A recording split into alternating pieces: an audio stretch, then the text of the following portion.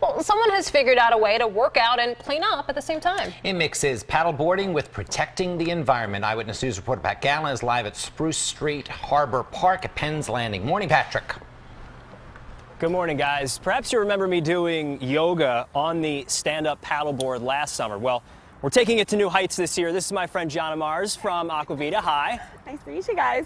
So you are helping the environment while getting a little bit of a workout in. So tell us what that's all about. Yeah, that's exactly it. So we've taken our stand-up paddleboarding program here at the waterfront, and we've added a little element of philanthropy with our Save a Night programs on Friday evenings. We stand up paddleboard and collect trash around the harbor. Typically it's water bottles, plastic caps, straws, lots of straws. We collected a little bit already this morning. Yeah, we've already found it. It pools in certain places here, so we've kind of got a little know-how of where to find it, and Sure. we've been doing a lot here. So most people obviously want to help the environment. How's the turnout been? Oh, that's actually our most popular program, believe it or not. It's donation-based, which is really cool.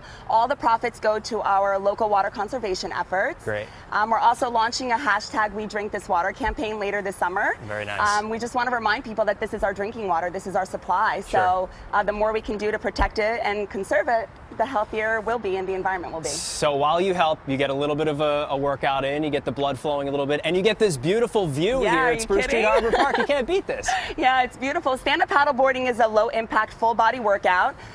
In 1 hour of stand-up paddleboarding, you can burn about as much as you can in 1 hour of swimming. So it's really a great way to get your workout in, Sure. help the environment, have fun with friends, and just soak in the beautiful summer season. It's a beautiful morning for it. We've got our friends out here looking for trash.